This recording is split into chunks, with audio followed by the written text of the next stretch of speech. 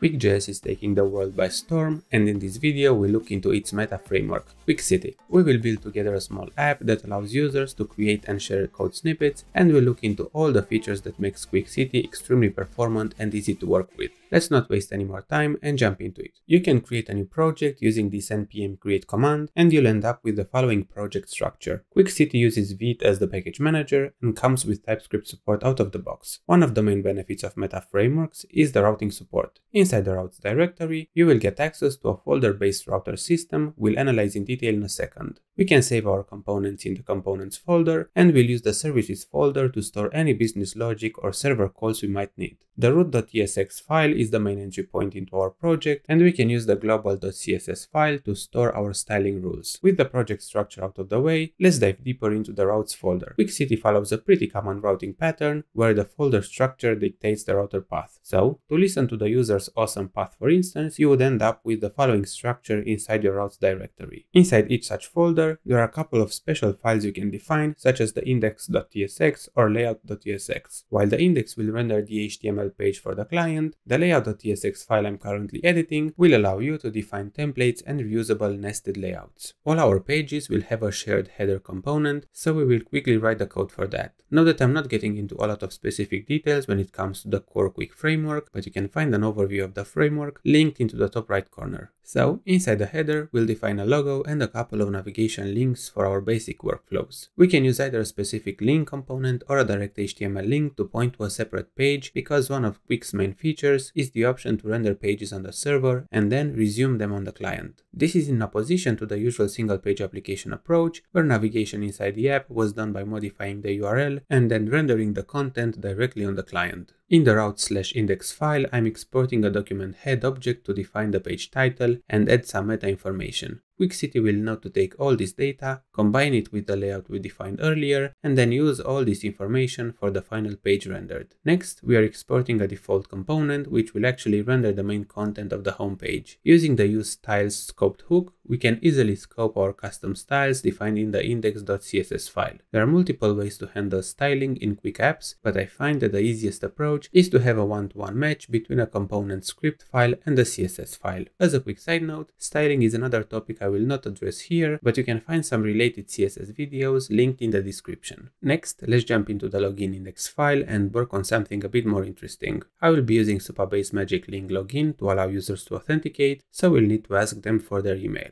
Then, depending on the state of the flow, we want to display different visual cues for the loading time and for the send successful state. I'm using signals to persist this information as component state, but later we'll revisit this topic and we'll look into stores as well. Anybody involved in front-end development in recent years knows the pain and hassle of handling app state, but it looks like more modern frameworks such as Solid, Svelte or Qwik were able to finally nail this down. In the JSX, if the login request was not sent yet, we'll display some labels and an input field to capture the user email. Then, we'll render a login button, which is a custom component we'll create in a second. When the button is clicked, we'll make a request to the Supabase authentication endpoint. Inlining the onClick callback might look a little bit weird, but this is an acceptable approach in Qwik, since these callback functions will be extracted in separate files and then lazily loaded only on demand. This is one of the main reasons Qwik has such great performance. Its core approach is to deliver to the client as little JavaScript as possible and then load additionally necessary bits only when specific events are triggered. This is in complete opposition to most popular front-end frameworks, which deliver hundreds of kilobytes of data to the client, completely disregarding any type of network performance or time to interactive metrics. Back to the code, after the login request is sent, we'll display a small success message so that the user knows what the next steps are. Let's spend a little bit of time on the button component. This is the type of element that's going to be used all over the application, so flexibility and a good documentation are key in such cases. I'm using a TypeScript interface to define the type of properties our component can receive, which is always encouraged since it's going to help other devs understand the component API and use auto-suggest capabilities. For now, the button can receive an onClick callback, which is a function, and an optional loading boolean flag. Inside the JSX, based on the loading state, we'll conditionally add some class names and a disabled attribute. Finally, we can use the special slot component to insert into the template the content passed to the component as children. To sum up the button implementation, this component will render a styled HTML button which can handle onClick events and which is going to display a loading spinner while its loading property is equal to true. Next on our list is the page that allows us to create a new code snippet. Note that we are using a store here, which is a mechanism similar to signals. While signals can mostly work with primitives, stores allow you to save objects as the initial values.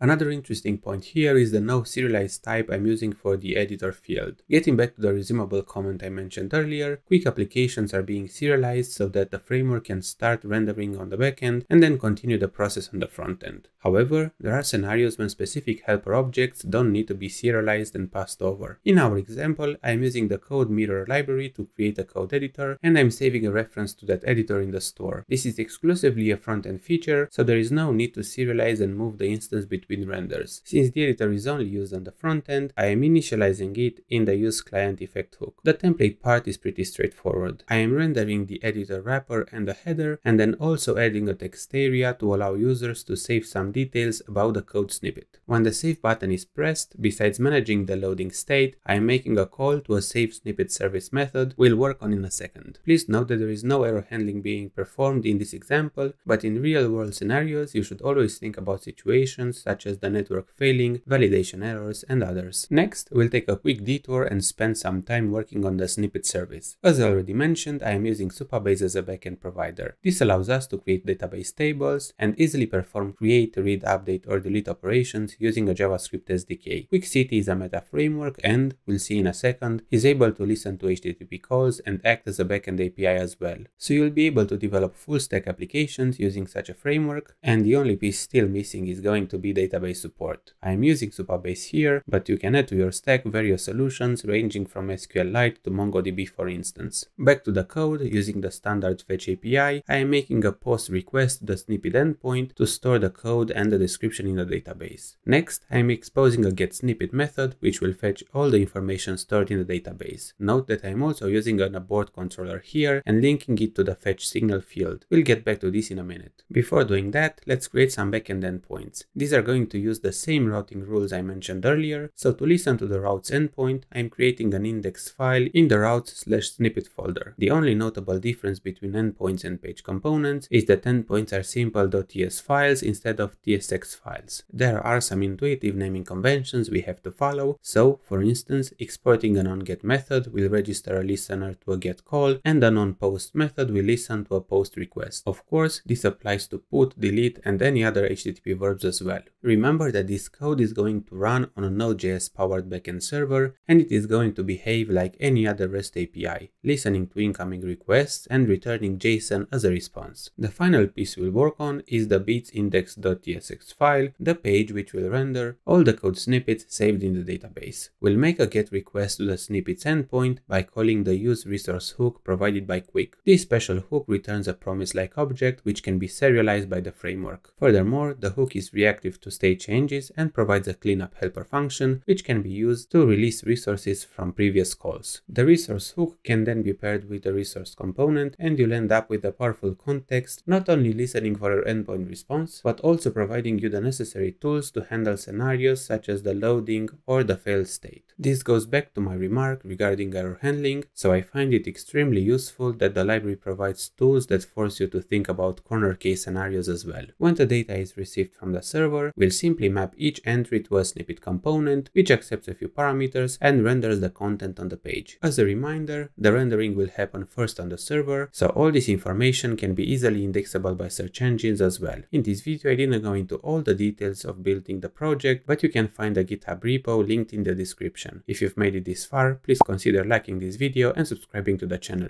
Thank you for watching.